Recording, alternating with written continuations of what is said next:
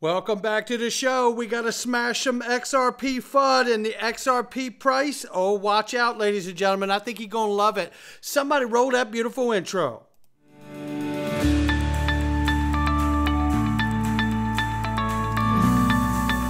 Digital Perspectives with Brad Kimes. Come on in.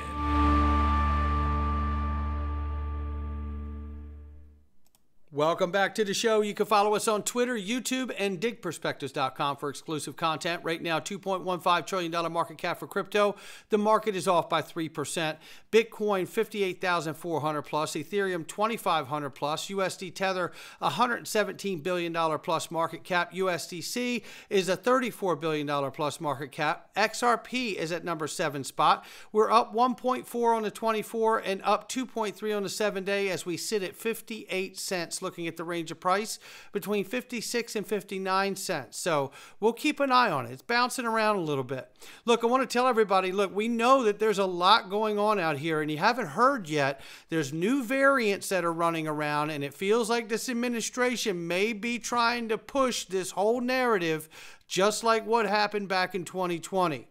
And in 2020, we know a lot of us got a shot and it caused massive side effects. I'm one of those people that dealt with some of those side effects. And if you did, you can get spike support right here, which helps reduce and detox your body from spike proteins that you may have gotten from the COVID shot. As well as not only that, you can get it, it's called spike support, but you should also get the medical emergency kit for every family member. Not every family member, but every family should have this in their car or home. There's no question, ivermectin, generic Z-Pak, and amoxicillin. You need to have this stuff for your family. You know, this isn't a should we get it, should. Yes, of course you should. But now we've got it so you guys can save and get the discount on top of it all. All you got to do is click the link below, get 10% discount, protect yourself and your family, be prepared. We don't know what will happen, but if should they try to start pulling some mandates and all this stuff again, restricting the ability to get a hold of regular medicine that should not be restricted, this is your time now to prepare yourself. So make sure you do it. Take a look at this. The U.S. malls applying fiat reporting mandate on crypto transfers. You know, they keep going round and round. If the government would just do its job on Capitol Hill and put the legislation through, it can't be that hard because Senator Chuck Schumer just told us last week he thinks he can get it done by the end of the year now that he feels like the DNC and his political career are on the line. All of a sudden, he can see a pathway forward. Isn't that, it's amazing, isn't it? Breaking, China will unban crypto in coming days following pressure from pro-crypto policies and U.S. election sources. This is how it starts. And we saw Russia just do similar things too. We know MiCA released their regulations. This is getting super exciting because, look, we've got the squeeze play here at home in the U.S. Either the current administration does it, the Harris camp, they either do it right now or it's going to get done with a new administration. So there's your squeeze play. And look at this coming to Tokyo. Marcus Infanger here from RippleX. Says he's excited to be speaking on the main stage about real-world asset tokenization at WebEx Asia, alongside blockchain industry leaders from MasterCard and Bank of Japan. Come on in. Yeah, that's amazing right there. And I love it because there's so many good things happening. Now, here's some FUD in play, ladies and gentlemen. Look at this article. And shout out to Good Morning Crypto for sharing this and putting the heat out here. Warning, Ripple's CBDC play has no direct need for XRP. Now, it's interesting because, shout out to Abs, he did a survey on this. Does this concern you as an XRP investor? 52% said yes. 52% said yes. Well, let me see if I can help with this because I have something for us here. This is what I want you to see. This is James Wallace explaining central banks partnering with XRP seamless cross-border payments. Currencies in terms of native cryptos like XRP, Bitcoin, Ethereum, you know, they're not all the same, right? They're not all created equal. I think what's becoming much more popular in the industry now is more sustainable technologies. So the XRP ledger and XRP is, there's no mining or proof of work or proof of stake involved. So the computational cost of validating transactions is almost zero, right? Very, very low cost and very stable in terms of pricing. Stable coins, again, not all created equal. You have a massive range from the algorithmic type stable coins. We all know the Terra story from a few weeks ago. And then now what we're seeing emerging is stable coins being issued by regulated entities. So I can't give you the names yet, but there's 2 projects we're working on, one in the UK and one in the US. And Ripple will be one in the US. Working with banks that are regulated, who will be issuing stable coins, and the reserves will likely to be held at a central bank, in a central bank account. So very different from the algorithmic stablecoin. We as Ripple work across all of these technologies. And then, of course, you've got central bank digital currencies, which essentially is the highest form of digital currency, right? Issued by the central bank, backed by the central bank, the most secure form. As a company who's working across the payment space, we're embracing all of these. We see they will all play their part in the future of money. There's no question about it. Now I want you to hear exactly about James Wallace explaining how the XRP is perceived on the ledger. And, excuse me, remember while you're listening to this, remember when David Schwartz explained that the best incentive is no incentive for the XRP ledger. This, I believe, is absolutely 1,000,000% correct, because the best incentive was no incentive for the current main protocols of the internet we use today. So it must be that you have it the same way for the adoption of the value protocols. Only this time, they're going to let us be able to buy a piece of that protocol. And that's what it means to hold the XRP token. And then when listening to this, I want you to listen to how James Wallace explains that the native tokens on the XRP ledger are CBDCs and stable coins. XRP is just there to use it when applicable. And obviously, it is a privileged position for XRP to be in, because the more you onboard all the different types of tokenized assets onto the ledger, or allow it to interface with the decentralized exchange on the XRP ledger, what you're allowing for is more possible pairings on the long tail backside end of all of these different tokenized things of value.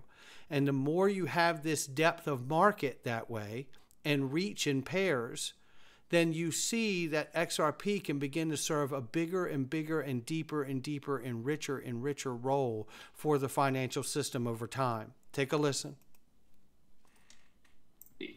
Right, we're using the same technology that is with the XRP ledger. The token would be the CBDC, right? So the central bank would actually create their own token, a digital euro, a digital dollar, whatever the market is, and that becomes the digital asset. So that becomes the digital asset. Keep listening. The native coin. The native coin, yeah. Now, where XRP could come into play potentially is when you're looking at cross-border CBDC. So when you have a digital dollar and you have a digital, real, or digital pound, you obviously need to have some way to interact cross-border. Yeah. So I think the BIS call this a multi-CBDC model. One of the ideas is you use a sort of a neutral bridge currency to go from one to the other, similar to the model I explained earlier, with our on-demand liquidity. But the core offering really is not XRP. There's no XRP involved. It's the native token is the CBDC.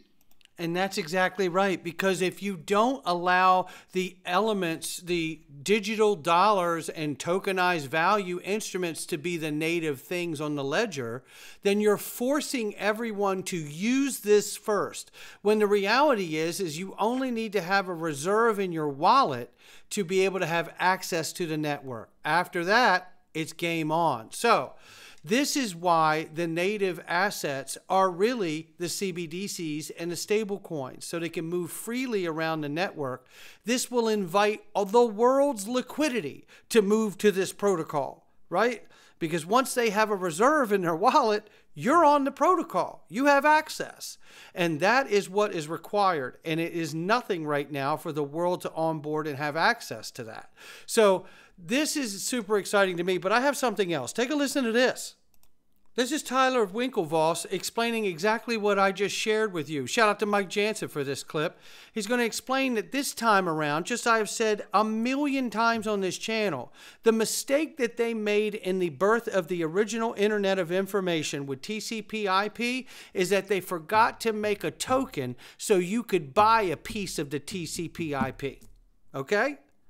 Or if they made a token for the Simple Mail Translation Protocol, which is the protocol that allows all the email to run around the world. They forgot to make a token for that too. See, that's what they've done this time. They've made tokens to represent ownership of the protocol. And then you're going to get a little piece of it when it moves around. This is what we're talking about, ladies and gentlemen. Take a quick listen here. Sort of early in the beginning, this is there's going to be a menu of many cryptocurrencies, and they're going to rethink the entire internet and how we sort of view it. You could never buy a piece of the internet back in the 90s. You couldn't buy the protocols. You could invest in a VC firm on Sand Hill Road that had to pick Amazon versus Pets.com. So you had to get lucky. You had to be very privileged and get lucky many times to get it. Now you can just buy a piece of the protocol. So buying Bitcoin is like a call option on the entire Bitcoin ecosystem. A Bitcoin company will not work out before Bitcoin works out itself first. So the ultimate Bitcoin bet is Bitcoin, or the ultimate Ethereum bet is Ether. And you're basically buying a piece of the racetrack. And you're not picking, Seabiscuit. It doesn't matter who wins as long as the races are running. You're a part of it. And that's the beauty here. And usually the retail investors come in at the end. They get dumped this stuff post-IPO. 10 years after a company was founded. Now retail has been the ones who have been there first. And here we have it. And we are here first. And we are front running the daylights out of Wall Street. So now let's take a look at price. Shout out to Egg Rag Crypto. Here's an OG right here. XRP to BTC chart. You only live once, man. He says here, we're still at 0.00010 is a major key resistance that should be flipped into support for bullish continuation. Possible target is 0.00018,570. And here is the actual chart, ladies and gentlemen. And he says here, I'm cautiously optimistic about the XRP to Bitcoin chart move unless we close above the mentioned figure there. He says here, back in 2017, we saw a bounce from the You Only Live Once band, followed by a 45% dip, which turned out to be a life-changing buying opportunity. Now some newbies might ask, so XRP will drop 45%? To them, I say, since you're new, let me explain. It means that Bitcoin might be pumping and making another all-time high, indicating that XRP USD is still stable. XRP Army, stay steady. The next 6 to 12 months could be life-changing time. Looking at this, just to let you know, I did a conversion on it. It's $10.83 per XRP at that point. And that would be a pretty remarkable, strong start out the gate, ladies and gentlemen. And, look, we've seen a lot of bullish things, and we see the, God candle explanations, and those things could happen too. And that's 11,000 plus 40, 60,000.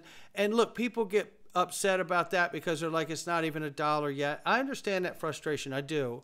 But I tell you, remember, Bitcoin was sub $1 for a while too. I remind people that what XRP does really requires legislative clarity from government because it's going to be used inside of the financial system, and it is not a speculative asset. So that, I believe, is why we're here. That's why the price is low. That's why the XRP FUD, because people don't yet still understand XRP's role in the financial system. Of course, XRP is not the native token to the ledger. CBDCs and stablecoins will be, and NFTs. That is the native. These are the products that you want, because that will draw the world to it and go, oh, so all I have to have is a reserve for my wallet? You're not going to charge me a whole bunch on every transaction? No, of course not. You're not going to require me to stake this or the other? No, you don't have to do that unless you want to be a market maker. Then you can use the automated market makers. Oh, this is awesome. So now you start to see how all of this can come together. And nobody understands that better than the people in the financial system. That's how I believe we got 1,700 option contracts that nobody wants to talk about. And we never will.